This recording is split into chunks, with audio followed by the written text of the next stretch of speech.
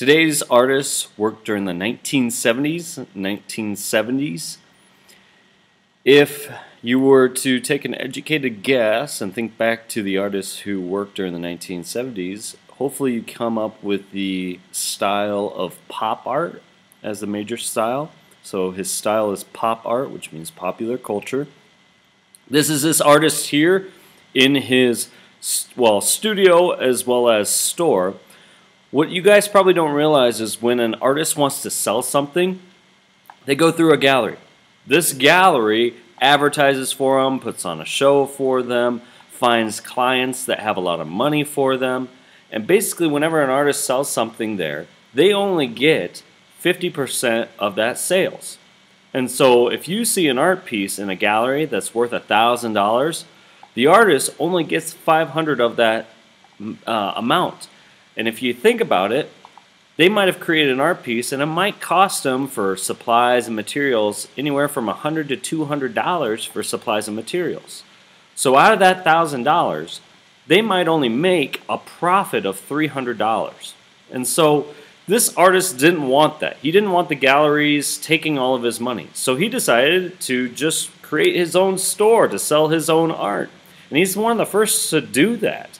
So he went to New York City, found this old store that was closed and bought it, and basically opened it up with all of his art pieces in it. Now what he was known for was these huge, large, everyday objects. This is a hamburger. It is huge. It's made out of basically polyester. He would use cloth. He would use these plastic fiber cloths back then. But he wanted to create a very regular everyday object and make you see it in a different way. So we have a hamburger here. We have this huge piece of pie. Again, these pieces are at least 10 to 15 feet long.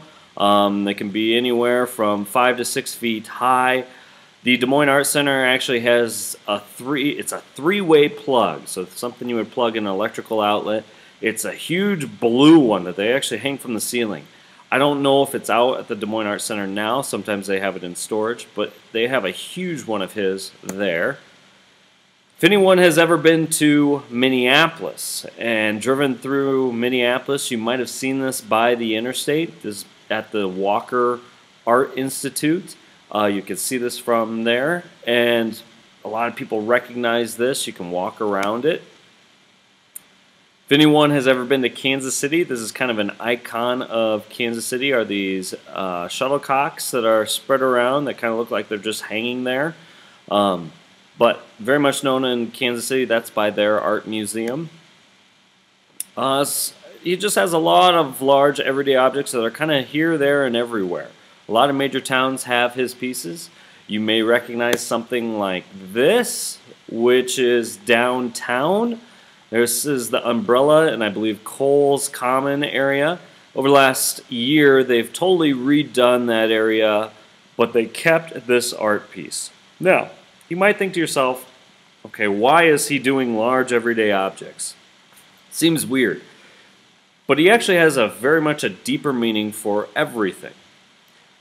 Question I have for you is, Des Moines is known for something around the world. It has this kind of tagline that we are known for a specific thing.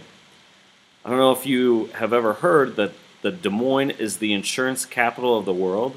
Pretty much every single insurance company in the United States has an office in Des Moines. A lot of the people who work in Des Moines work for insurance companies. And so think about this. What do insurance companies do? Insurance companies protect people. That's what they do. And so this umbrella is a symbol of protection. It protects people from rain, protects people from the bad weather.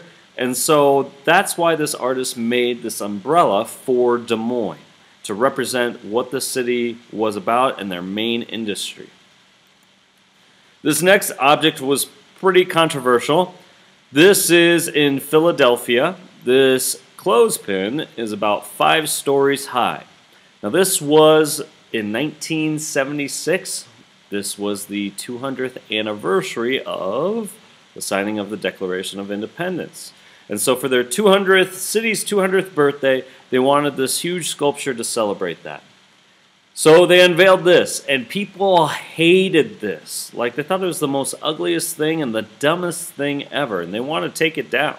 It's still up today, though. Why he created this and why he chose a clothespin. We have to think of, just like Des Moines is known as the insurance capital of the world, what is Philadelphia's tagline or what it's known for? There's a phrase for Philadelphia. It's known as the city of brotherly love. City of brotherly love. And he chose this piece because if you look at it in a different way, you might see two people hugging and embracing.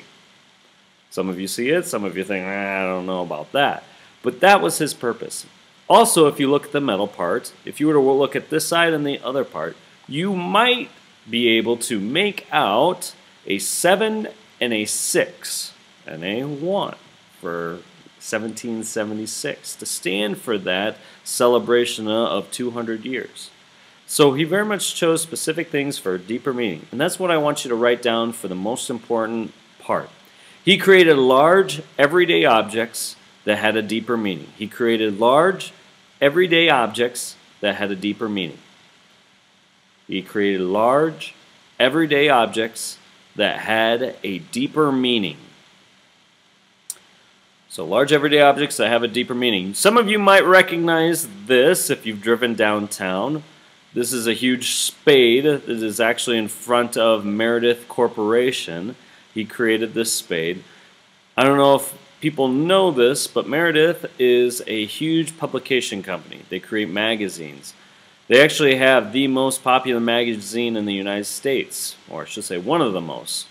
It is Better Homes and Gardens. Most of you have probably heard of that magazine. Better Homes and Gardens is made here in Des Moines. And so the spade represents their major brand. His name, Claus Oldenburg. Claus Oldenburg. He is pop art. Hopefully you have 1970s. He created large everyday objects that represent a deeper meaning. So Claus Oldenburg. Yes, he is still working. He is quite old right now. But he's still creating. All right, so Claus Oldenburg. Here is the image that we are going to show you on the opportunity. This looks like an old hamburger. So the way we like to remember it is Claus Oldenburg.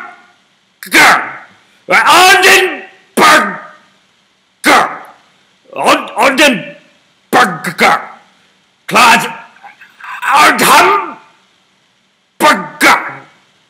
So this is Claus Oldenburg. Oldenburg.